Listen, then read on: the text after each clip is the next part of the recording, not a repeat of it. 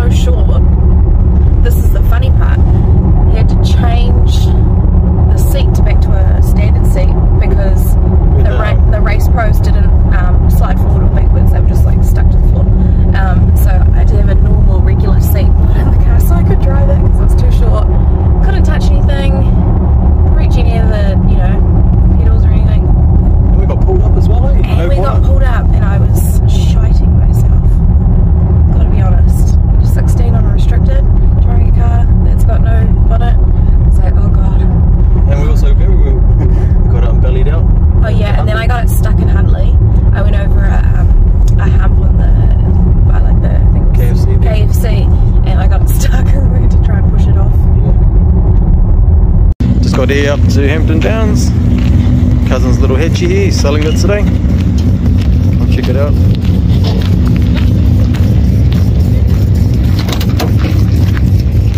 Beautiful little car. Done the whole rebuild himself, interior and all. Nice suede interior, headlining.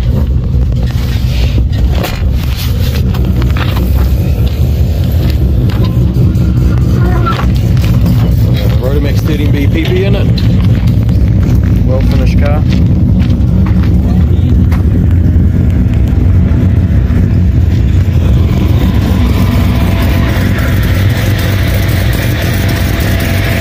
My other cousin's car here. So he's had this for heaps, don't know, many years this thing. Genuine Series 1 RX2.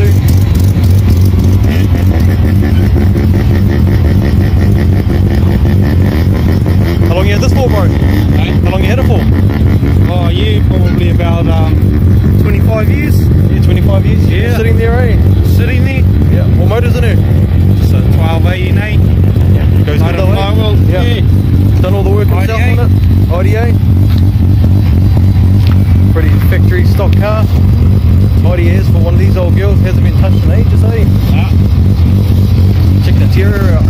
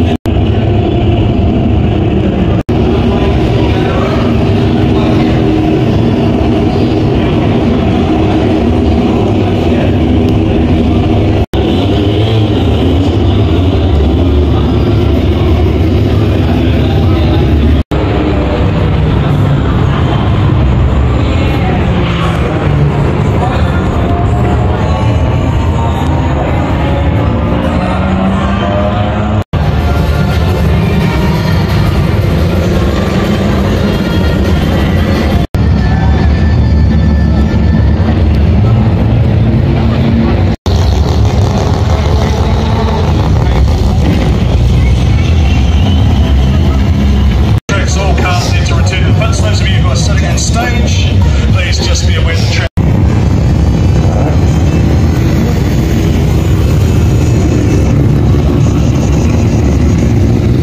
So just repeating that, we have just gone red lights on track. We have just gone red. Get you underway again as soon as we possibly can. Anyone for driver's briefing? Anyone for driver's briefing? Please come up.